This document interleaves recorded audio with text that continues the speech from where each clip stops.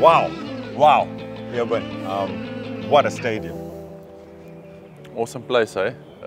Yeah, home of the Sharks, so great to be here, great to train here, and best match days. Best match days, I mean, this place has got water slides.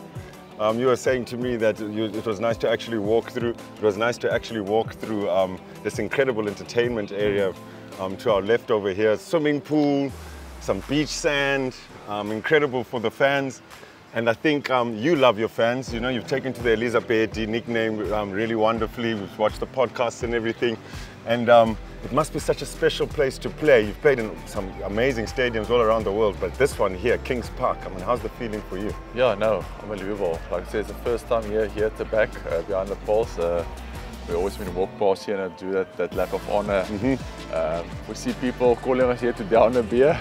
I know they should have a party here, but no, it's a great, yeah, like you said, stadium, and to play test match here also incredible. Full Kings Park is exceptional. Yeah. Oh, fantastic. And speaking about those fans, far from home in the Challenge Cup final, all the South Africans will be backing you, of course. Even the expats that are in London. You had an incredible semi-final out there on the stoop. We'll call it the stoop. You know, are you expecting a huge turnout that side? What's the challenge of playing in a final so far from home? First South African side to make the Challenge Cup final. So all the South Africans will be watching. How's the feeling for all the players? Yeah, I think, well, we're not expecting anything much regarding fans. Hopefully we'll see a couple of South Africans there. But I think the guys are excited to play in the final. I think it's a big thing for the Sharks to be in a final. But it will only, it doesn't help, it's just a big thing to be in a final. We'll obviously kick on from that. We know Gloucester will be a great team to play against, and they'll have their plans. But yeah, we're really excited, and I mean, lots of young guys in the team that's never played in a final, so it's going to be a good challenge for us. Yeah, no, definitely. Speaking of guys in the team as well, Siya Masuku, the magician. I mean, all of the tabloids around the world talking about him. But you're in the tight five. You're a lock forward, you know, a number 4 lock. How does it feel being in the engine room, having a player like him at number 10, especially when he hasn't been in the squad for so long, you know?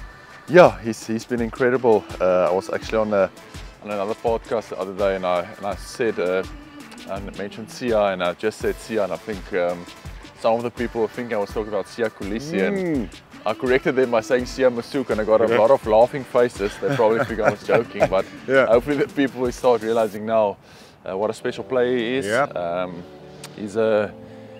He puts his body on the line. He's a warrior, and I mean that's what you want in a 10. You want a guy who can take you forward, good kicking that game, good at goal kicking.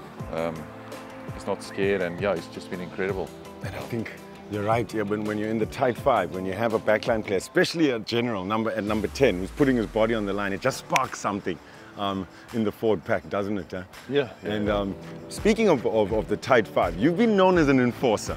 But lately, and I'll say lately, but I don't want to get into trouble with you, we'll call it 24 months, about 2 years or so, you've been playing a very skillful game, you know. We've seen you take a ball under the high ball, running onto it like a winger. The offloads have been coming off that incredible paw against France. You know, you're just playing, you're really good in the loose as well. Is it something that you've changed in your game? It's sort of like a cyborg, from a lock to a lock, you know. You get specialist 4 locks, specialist 5 locks.